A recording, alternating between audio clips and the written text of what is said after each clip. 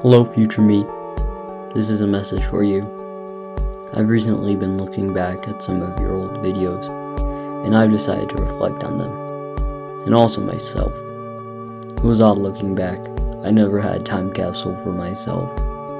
I was a different person on the internet. It was the way I wanted to be seen by strangers, and that version of me was weird.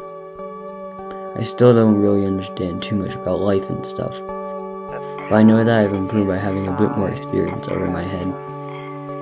It's odd seeing that fellow that made those horrible old videos as me, but at least I've improved. I hope I can keep on improving just like old me did, and to keep up that drive in me until tomorrow.